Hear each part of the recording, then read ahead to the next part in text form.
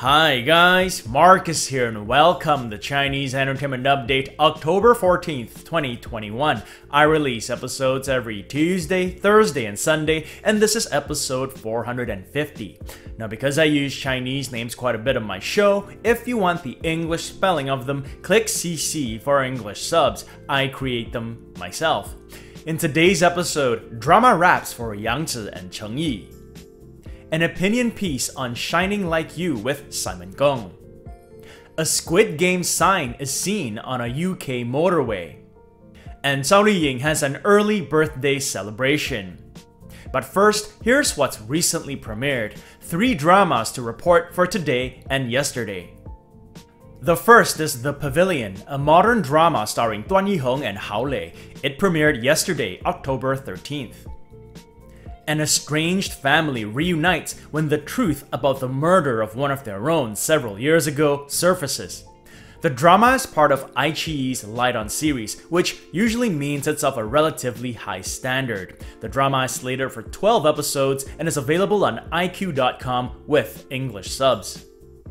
Next, there's The Last Goodbye to Mama, a modern family drama starring Dong Jie and Ying Fang. It premiered on October 13th as well. It tells the story of hope and despair surrounding the lives of a mother and son from a small town in Subei. With a title like that, I'd suggest you keep a box of tissues close by if you plan on watching it. The drama is slated for 30 episodes and is available on YouTube with English subs. And lastly, there's Truth, a modern thriller starring Chen Xingxu and Gai Yuexi. It premiered earlier today.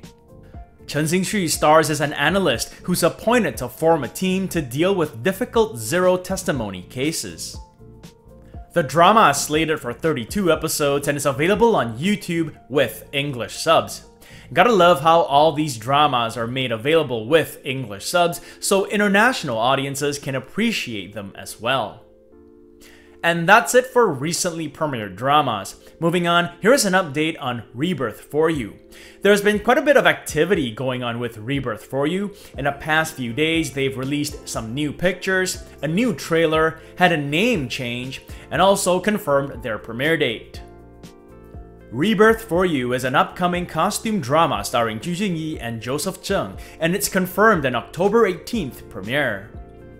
It is adapted from a novel of the same name, and according to the novel, Ju Jingyi's character gets a rebirth but retains all memories of her past life, where she was an empress. She and her new life husband, played by Joseph Cheng, help a young emperor stabilize the imperial court and create harmony throughout the kingdom. The drama's brand new trailer can be viewed on YouTube. You can find it by searching Rebirth for You. It also recently changed its Chinese name from Munanzhi to Jianan Zhuan. I'm not sure exactly why they did that, but dramas change their names for a variety of reasons. Sometimes it's just a creative decision, other times it's for more practical reasons. Like with A League of Noblemen, they changed their Chinese name from Zhang Gong'an to Jun Zimeng. That was said to be a move to distance the drama from the novel it's based on, which supposedly has boys' love undertones. So the premiere date for Rebirth for You again is October 18th. More updates on it, including where to watch with English subs if available after it premieres. And moving on, I have some rap updates for you guys. We begin with Yang Zi and Cheng, who earlier today wrapped filming on their highly anticipated xianxia drama, Agarwood Like Crumbs.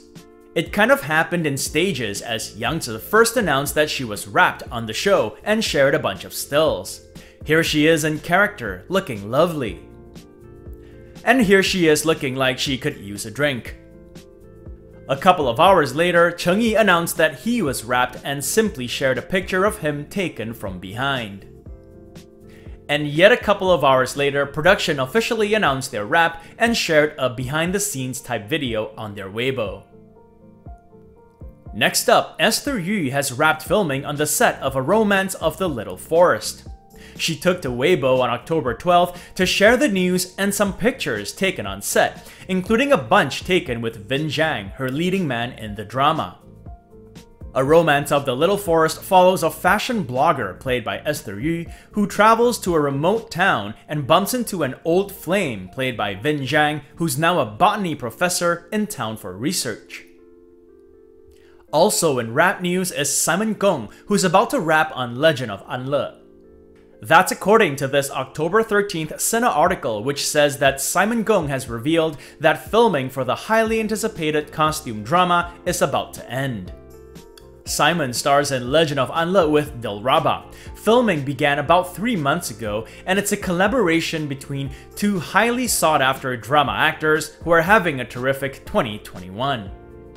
According to the article, Simon joked that he had been living as an ancient man in Hengdian Studios for almost 100 days, and that he was very happy to be a modern man again.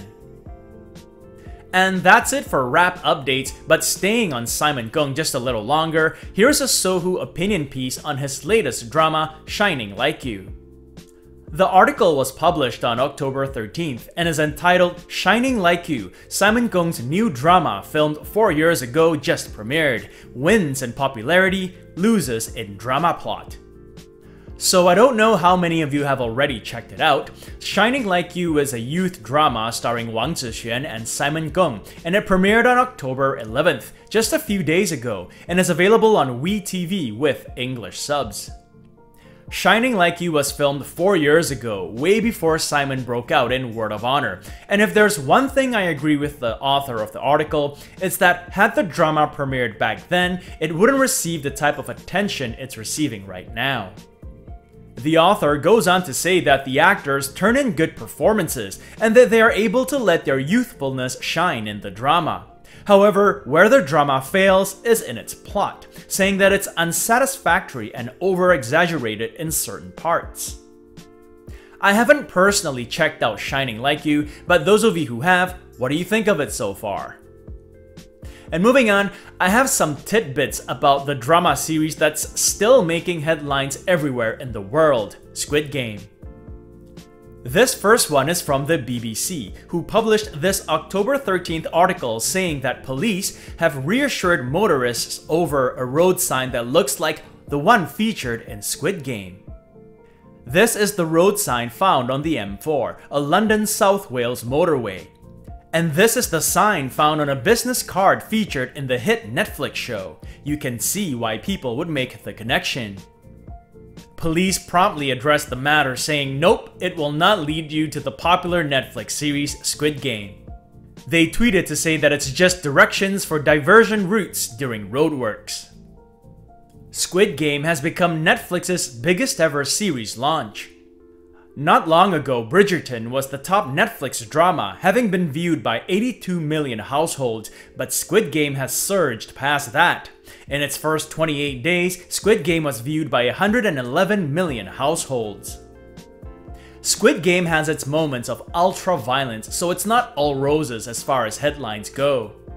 According to this October 13th Sina article, the drama has been restricted in many European countries. Reportedly, this is because students have been imitating some of the violent actions in the drama. It also says that some schools have had to add violence prevention courses to their curriculum. The article doesn't mention what countries or what schools or go into any of that detail. It really is just a headline with a brief description, so make of it what you will. And that's it for drama stuff. Moving on, just a quick movie update before we get to the celebrity segment. The Wandering Earth 2 has started filming. That's according to this October 13th Sina article. This is the picture that's been floating social media. It was taken at the movie's booting ceremony, and apparently Andy Lau, Wu Jing, and Zhang Fengyi were present. The question on many netizens' minds is, Wu Jing's character was sacrificed in part 1. How is he gonna return? I'm sure they'll find a way, they always do. Part 1 came out in 2019 and was a huge success. Described as China's first full-scale interstellar spectacular, the sci-fi movie is the country's 4th highest grossing film of all time. Moving on, it's time for some celebrity news, and we begin with the princess agent herself, Zhao Liying. Here's an October 13th Sina article entitled Zhao Liying shares birthday photos in advance, wears black short-sleeved tee and exquisite makeup. Zhao Liying's birthday is in a couple of days' time, October 16th, on which date she turns 34. On October 11th, she shared on her personal Weibo a bunch of pictures she took with a couple of old acquaintances, Kenny Kwan and Ellen Ting. Kenny Kwan, pictured here on the right, and Ellen Ting, pictured on the left, were her co-stars in two dramas, 2013's Mermaid Legend and 2014's The Wife's Secret. Looks like the trio got together to give her an early birthday celebration. And lastly, for celebrity news, something not as pleasant. Here is an October 14th Sina article entitled Leo Luo's studio revealed that he was injured during filming. A doctor was arranged for emergency treatment. Leo Luo is currently filming Light Chaser Rescue with Janice Wu. This is the statement his studio released earlier today. It said that today, Leo was accidentally injured when filming a scene with a fellow actor. A professional doctor was arranged for emergency treatment. We will notify if there is further information. Don't worry, thank you for your concern. His fan club later gave an update on his condition, saying that he took some anesthetics for some pain. Other than that, all is fine. Scary stuff, but this is not the first time Leo Luo has injured himself on set. Back in August, I updated that he injured his leg and had to be pushed around in a wheelchair. That was also on the set of Light Chaser Rescue. The show is definitely taking its toll on him. Anyway, it's good to hear that he's doing fine, and hopefully he can finish filming this show safely and without further incident. On that note, it's Thursday today, so it's time for another segment of my predictions for this Sunday's Top 10 Champions. As you guys know, every Sunday we do the top 10 Chinese web and TV dramas of the week. In this segment, I give some of my thoughts and predictions as to who the champions will be. My prediction for this Sunday's top web drama is Our Times, starring Leo Wu and Neo Ho. The drama is rated quite highly on Douban. At the moment, it's at 8.2. It also just recently released its finale, so I'm backing it to be champion this week. My prediction for this Sunday's top TV drama is Medal of the Republic, starring Tong Dawei and Sun Li. The patriotic drama is going strong. I'm backing it to be champion for a second week running. And that's been another segment of my predictions for this Sunday's top 10 champions. It also brings us to the end of this episode. If you want to check out the Legend of Fei t-shirt or other Chinese drama merchandise, there's a link to it in the description below. And this show wouldn't be possible without you guys tuning in, so I thank you all for your support. If you enjoyed it, do subscribe, and don't forget to hit that notification button for more updates. If you'd like to contribute, check out my Patreon page, where for $1 or more a month, you'll have access to perks like recaps, requests, and have your questions answered. So stay safe, and as always, I wish you clear blue skies, good health, and happiness. Until next time, cheers!